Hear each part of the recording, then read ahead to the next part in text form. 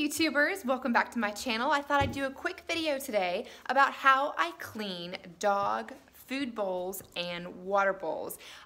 Non-toxic, no chemicals, no added scents, fragrance, anything like that. Just something to keep them clean because they can get pretty gnarly and crusty with slobber and just water staying in the bowl a lot, sometimes mold forms, stuff like this. So I will give you a quick tutorial on how I do this. All right, let's keep watching.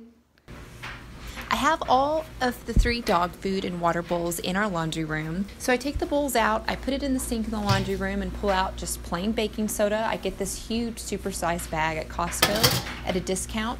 I simply sprinkle that into the bottom of the bowl, a little bit on the sides. Not too much, I don't measure this, I just kind of eyeball an amount, and then I sprinkle some vinegar in there and I let that sit for just a second. You can use any type of vinegar.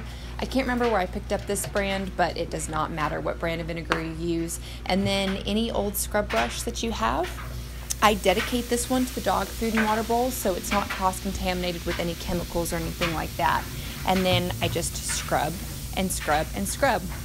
I'll spin the bowl around and I'll get all the entire bottom of the bowl, and then I will get up on the sides and then along the rim. Sometimes in the water bowl there'll be some water stains that get something on the side. The dog food bowls don't really get too dirty. It kind of depends on whose bowl it is. Some of the pups tend to slobber a little bit more than other pups, and so one bowl might be a little bit more crusty than another bowl, but sometimes it will take doing this twice. I will rinse it out once and then dump it, and then if it looks like it needs a little bit more, then I'll go back. You can always do a repeat 2, 3, 4 times, however much it takes, but rinse it really good so there's no residue left, there's no baking soda, there's no vinegar.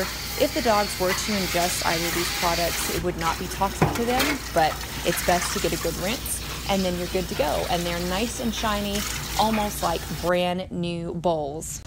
So if you liked this video and you'd like to see more content, please give this a like, a share, a thumbs up, and thank you so much for watching. See you next time.